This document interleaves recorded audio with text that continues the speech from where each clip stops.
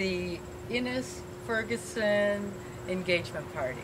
Welcome everybody. Please. Right this way.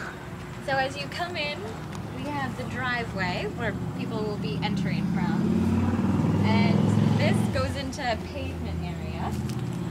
This will not be here. And we were going to put a 6-foot table here, a nice tablecloth on it of course, and this is where we'd be serving the hors d'oeuvres from, and we'd be having the cold drinks, the beverages such as beer and wine on this table, and maybe in some coolers underneath. Yeah, stored under appropriately. Yes, yes. And I was just gonna show you, just to go in logical order, that we have up here the stairs, which we also have this area, but we want to keep it somewhat open because that will be the door that people are coming in and out of. That's all. Just a quick mention. okay, and this large area here is where we're going to actually set up our dining experience.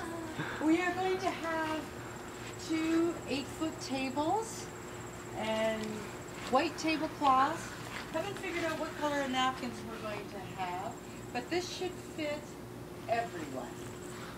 Yes, and so it will start from right almost where the pavement is and go Right here? Yeah? all the way down.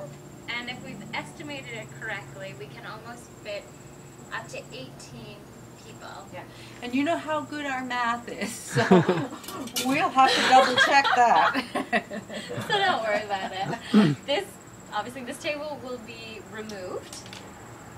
And the barbecue that's in the corner right there, we're thinking of moving that so it's not in everyone's way and this is a clear space. But we're also dealing with some of these pillars to the side that we can use to jazz up for extra lighting if we'd like. And we have up here, which we could set stuff on. There's a good gust of wind, so we don't want anything too light. So we're looking at moving the barbecue off the patio area. So we were going to move it back probably closer to the fence. Then we were going to set up a green and white striped gazebo. Take those tables and put it under here, and this is where we were going to serve dinner from. Mm-hmm.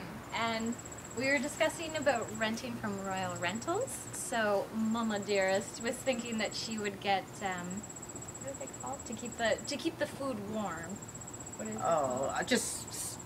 I don't know what they're called. They're Like they're the servers silver. with a lid on it, and they put A little heat candle underneath Like the buffet. Yeah. Like the For the buffet, buffet yeah. stuff, she was thinking so that someone's not cooking at all times. Yeah. That, So it can be done in advance and kept hot, yeah.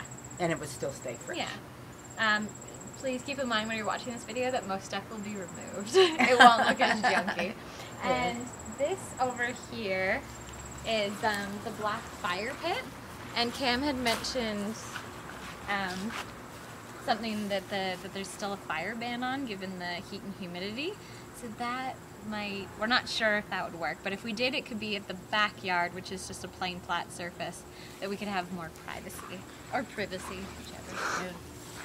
So, oh, and these are the pretty plants that Cam's mom got, Oh, yeah. which we're thinking of, or we're questioning where to put them right now.